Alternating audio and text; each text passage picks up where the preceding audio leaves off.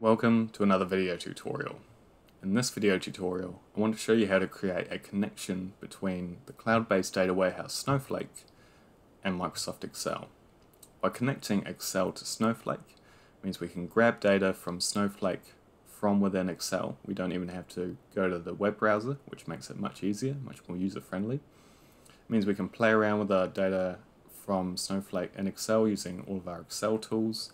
And whenever data updates in Snowflake, it's also going to update in Excel. So we're sure we're always looking at the latest data. We don't have to worry about re-downloading data from Snowflake and bringing it back into Excel. All we'll have to do once this connection works is just hit refresh and we'll have the latest data. So to set up this connection between Excel and Snowflake, we're going to use an Open Database Connectivity or ODBC driver.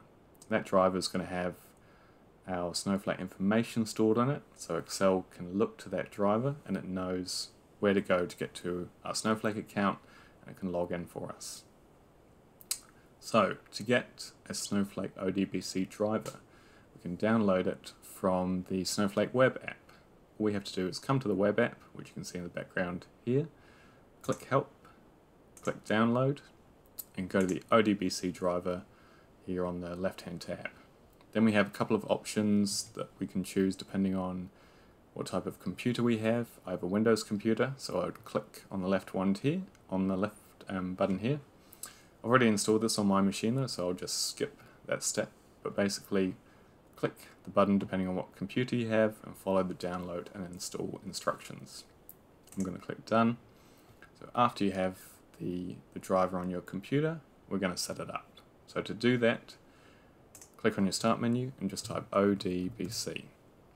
ODBC Data Sources is the program that we want.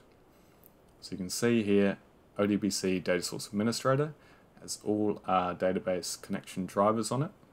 I have one here called Snowflake. You won't yet, but in this step, we're going to add that one and set it up.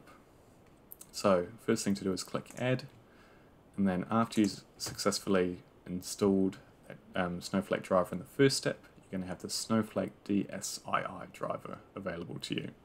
So just click that and click Finish. Next, it's going to give you a lot of empty dialog boxes, and those are where we put our login information and our Snowflake account details. So in the first box, the data source, we're going to type Snowflake. Snowflake with a capital S. Next one down, user, is our Snowflake username. So we're just going to type the same username that we use to normally access Snowflake. And next, password. Now before I type in my password, there's two types of ways you can access your Snowflake account. One is through a username password combination, which I've set up for my Snowflake account. You could also have your Snowflake account set up so you're using an external browser authentication. Basically that's going to look to the login details that you use to sign into your computer to make sure you are who you are, not a password that you type in when you log in to Snowflake. So if I had an external browser authentication set up, I'd go down to Authenticator here without having to type a password and just type external browser, all one word. I don't have that set up. So for my one, I'm just going to type my Snowflake password. The next thing is server, and the server can be found from the URL in the Snowflake web app. So I'm just going to copy everything to put in that server box. Everything from after https:// through to the end of .com. And paste that in server. After that, there's database and there's schema. So basically I can specify when Excel is connecting to my Snowflake data, which database and which schema within that I want to connect to. You can notice on my left hand tab here, I have a few different databases and schemas within those databases, and I might want to connect to different ones each time. So I can actually leave these blank, these aren't required. By leaving them blank, it's makes you a bit more flexible to choose different databases and schemas every time you connect from Excel to Snowflake. After those two is the warehouse. So the warehouse can be found just here on the Snowflake web app. My warehouse is compute WH. After warehouse is role. So role can be found just next to warehouse. My role is account admin. So when logging into Snowflake from Excel, it's always going to use this role and this warehouse. If I want to change that, I'm going to have to come back to my ODBC data source administrator. And that is all the information that we need for now. We can test just to make sure that works, and that's successful, that's good. So click OK, and click OK here as well. So now we have the ODBC driver for Snowflake installed and set up on our computer. That means that we're ready to use Excel to connect to Snowflake on this computer. If I were to do it on another computer, I'd have to repeat that setup. But for now, that's all done, and we won't have to touch that ODBC connection for a while. Now let's open Excel and see if we can connect to our Snowflake data. So I'm just going to open up a blank Excel workbook, go to Data, go to Get Data, from Other Sources, and from ODBC. After clicking that, this drop-down menu is going to appear, and we can click Snowflake after we've set it up already.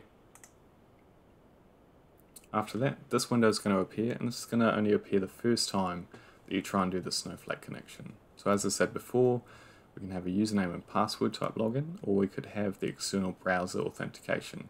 If we had the external browser authentication, we go to Windows and go Use My Current Credentials to get my computer login details and click Connect. For my case, I've got the username and password, so I'm just going to type in my Snowflake username and password, click Connect. So that should be the only time you have to do that. Now we can see my Snowflake databases, which is really good. So I can click into a database, I'll go example DB, and click into my example schema here and have a look at my table example weather data. So now it's giving me a preview of my example weather data, which is a table that contains date, city, and temperature and rainfall data. And I can go ahead and load that straight into my Excel table. It's not actually that much data, so that would be fine in this case. But in most cases, when you're getting data from Snowflake, you're probably drawing a lot. So probably wise in most cases to click Transform Data. That's going to let you do some SQL-like queries and operations on your data before bringing it into Snowflake. So what I can do, I won't explain all the tools of Power Query, which is what you're looking at here. That will be a whole nother video tutorial. But I can just add a simple filter, like maybe I want my temperature data to be greater than 20 degrees Celsius. So that means my data is a bit more specific to what I want before I bring it into Excel. So now I've done what I want to do, I can click Close and Load here. Now we're going to get this Queries and Connections pane on the right. It's going to load my data in here as an Excel table. We also have this query pane, query tab that pops up at the top as well.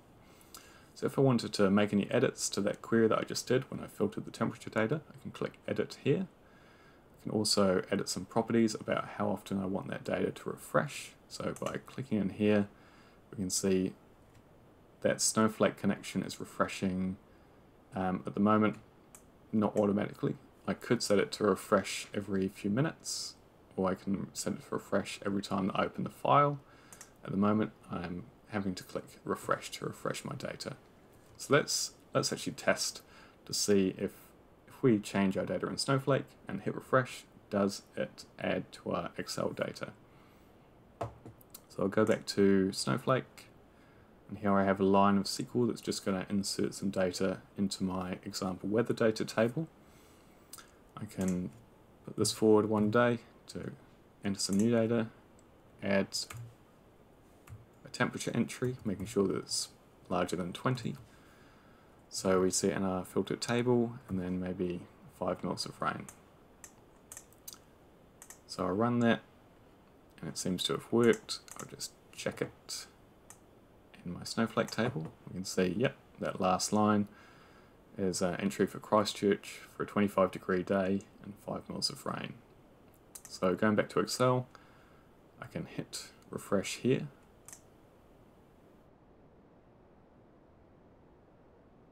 There it is, the latest data. So I hope that's been helpful in figuring out how to get your Snowflake data into Excel. If you have any more questions, please don't hesitate to add a comment. Thanks very much.